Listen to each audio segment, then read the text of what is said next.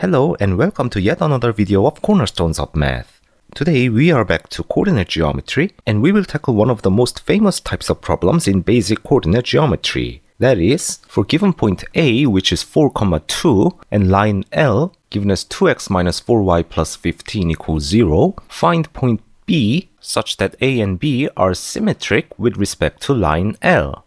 And just like many good problems, I will present you two methods. Both are pretty basic but beautiful.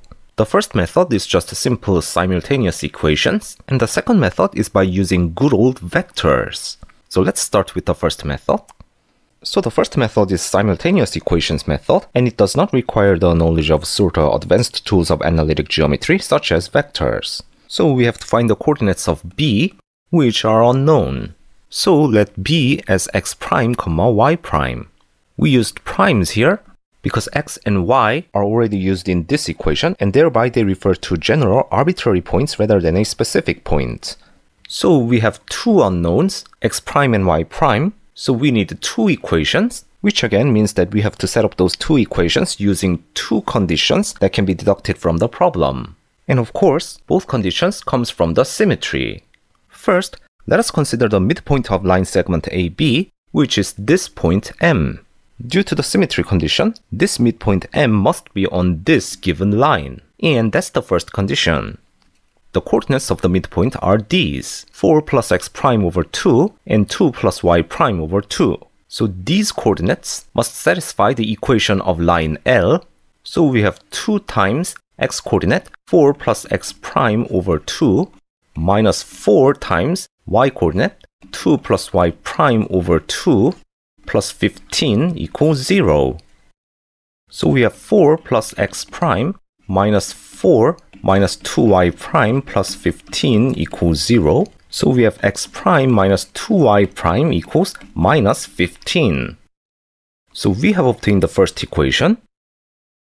And now we need the second equation.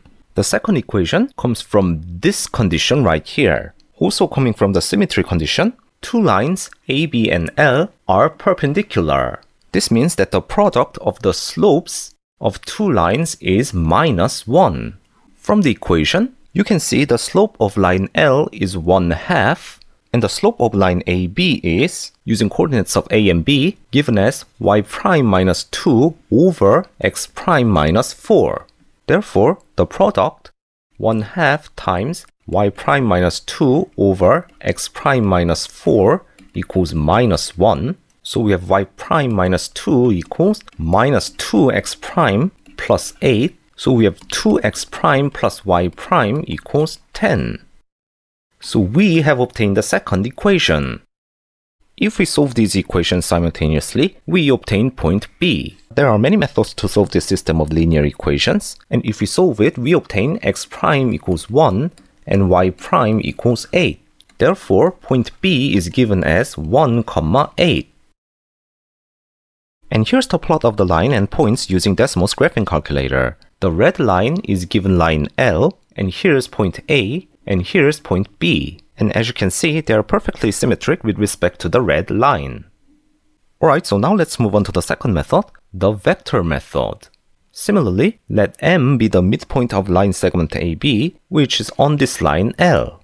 Throughout the solution, we will use essentially the same conditions. Point M is on line L, and lines AB and L are perpendicular. So try to understand how these two conditions are used in this vector method.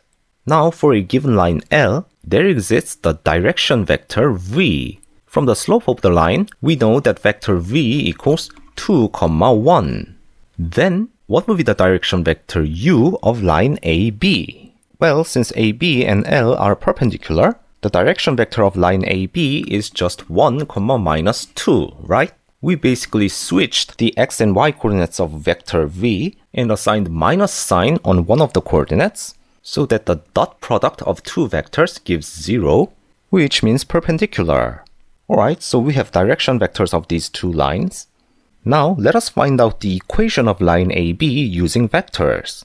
This means that if we denote x as an arbitrary point on line AB, there is a way to express this x using given information. And this point x can be expressed as the position vector OX by using this origin O as a reference point. It is worth emphasizing that vectors are another method to indicate points.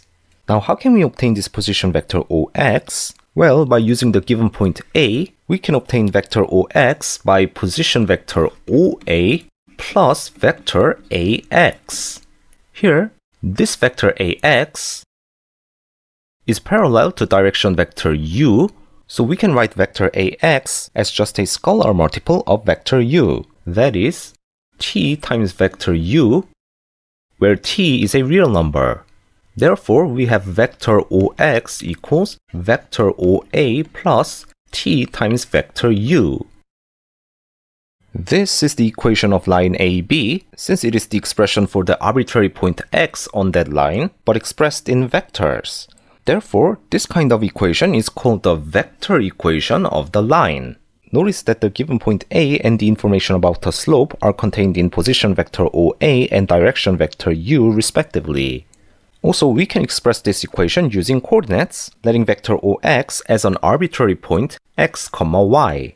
Then, x, y equals vector OA, so 4, 2, plus t times vector U, so 1, minus 2. So we have 4 plus t, 2 minus 2t. This is the equation of line AB, expressed using real number t as a parameter. So it is also called the parametric equation. Now, using this equation, we can find the midpoint M. Since M is a point on this line AB, point M, or the position vector OM, also can be expressed as this parametric equation. Now for a specific value of t, and we want to find the value of t when this point becomes the midpoint M. This can be done by using the fact that the point M also must be on this line L, thereby satisfying the equation of line L. So we have 2 times x coordinate, 4 plus t, minus 4 times y coordinates, 2 minus 2t, plus 15 equals 0. So if we simplify this, we have 10t equals minus 15. So we have t equals minus 3 over 2. This means that from this vector equation, when this point x is point M, then this point vector OM can be expressed as vector OA minus 3 over 2 u.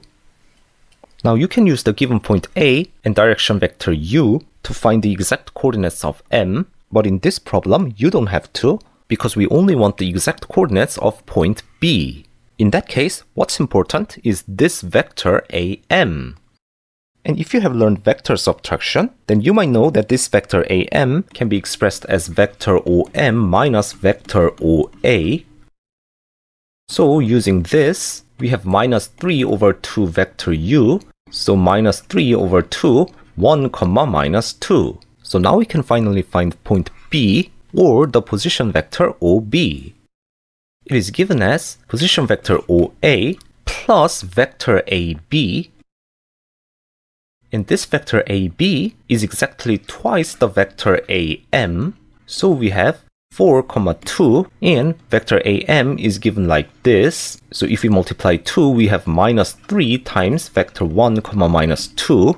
So 4, 2 plus minus 3, 6. So we have 1, 8.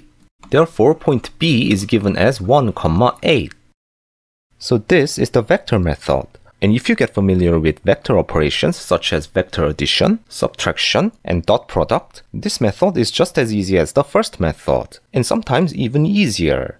More importantly, this vector method can be expanded to similar problems in a slightly different setting. To where? Well,